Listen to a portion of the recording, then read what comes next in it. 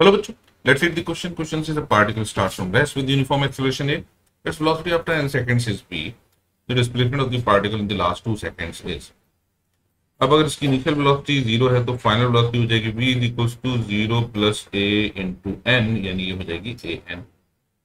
और before 2 second इसकी velocity होगी v dash is equal to 0 plus a into n minus 2। तो by third equation of motion v square minus v dash square is equal to होगा 2as, यानी अगर हम अपना path बनाए तो सिचुएशन कुछ ऐसी होगी, ये a है, ये b है और ये c है, ये n माइनस 2 सेकेंड और ये n सेकेंड।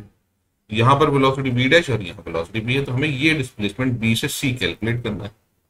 तो वो थर्ड इक्वेशन ऑफ मोशन से हम कैलकुलेट कर सकते हैं। v स्क्वायर की वैल्यू हमारे पास है a n square, v dash की वैल्यू हमारे पास a into n minus 2 whole square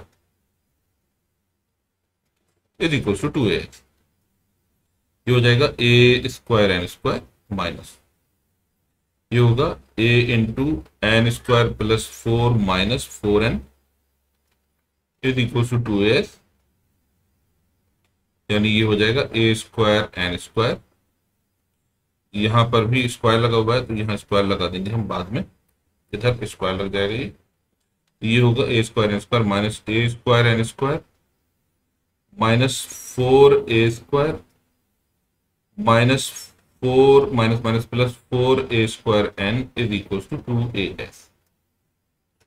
अब a स्क्वायर n स्क्वायर से a square n square cancel हो गया, तो 2as इज इक्वल टू हो जाएगा 4a square n minus 4a square, यानी ये हो जाएगा s is equal to 2an minus ये बचेगा 2an माइनस 2a।